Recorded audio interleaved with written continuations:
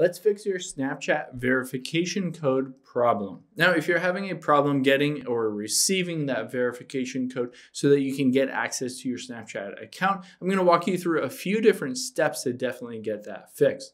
The very first and of course easiest thing is just open up Snapchat, and we're going to tap on login here. And now what you want to do is tap on forgot password. And on here it says, do you want to reset it via your phone? So I can tap on that.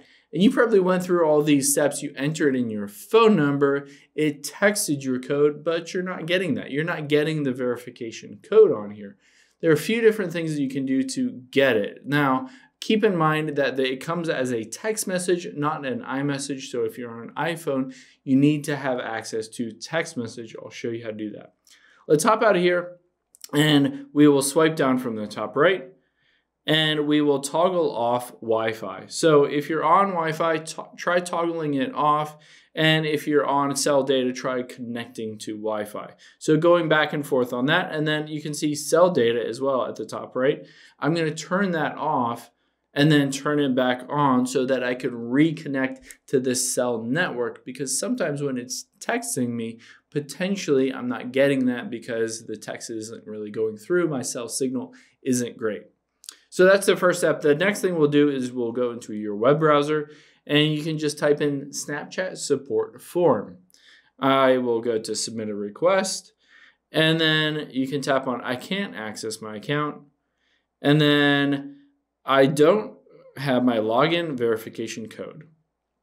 Now it'll pop up with a few different other options that you can do. It says if you didn't get your text, make sure that if you have an iPhone that text messages, SMS is enabled, not only iMessage.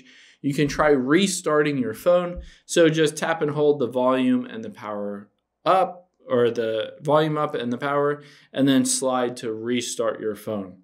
So a lot of times that fixes it and will reconnect to your cell network.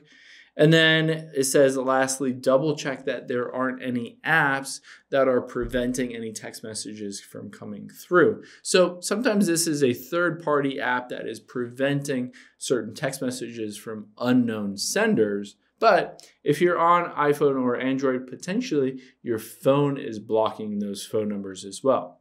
So we'll go into our settings here and we'll go down and go to messages. Now, once we're on here, we'll want to scroll down and you can see send as an SMS. You want to turn that off and then turn it back on. So that kind of resets the SMS text messages so that you can make sure that you're getting that code. And the last thing that you can do here is we'll scroll down and find block contacts. There it is.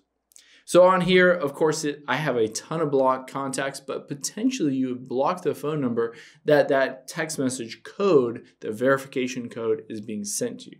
So you can hit edit at the top right, and then just go down this list and delete any of these blocked phone numbers, especially ones if you scroll down.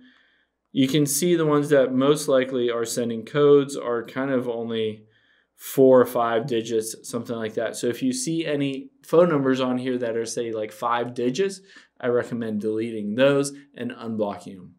Now, the very last thing that you can do is hop out of here and we'll go into Safari again. And at the bottom, it says, do you still need help? And I'll hit yes. And then now you can just enter in your username, your email, phone number, and a description saying you went through all of these steps. You're still not getting that verification code. Can they try to basically look it up and help you recover your account, maybe through your email or another method on here?